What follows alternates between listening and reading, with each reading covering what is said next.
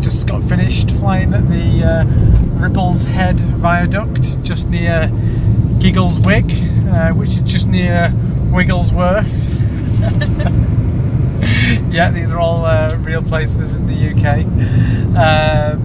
Bit of a hard session. There's like loads of people walking by it, in and out of it, so I didn't get all the footage I wanted, and I wanted to do a few more tricks, and the Emax motor's really struggling to just get me popping up and over, to be honest. So I've tried those out, and I'm not the biggest fan of them. I've been using the Samguk DYS 2600s before that, and to be honest, they're just better motors for me. They just throw me over the obstacles that I want with my GoPro on. I think the Emax are a bit better when I haven't got a GoPro on, and yeah, so if you've got a lighter quad, maybe they're for you.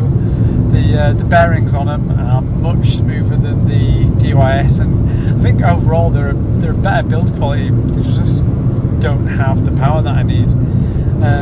Yeah, anyway, so we're just driving home, and yeah, hope you enjoyed the video. If you did, give it a like and drop me a sub if you haven't already.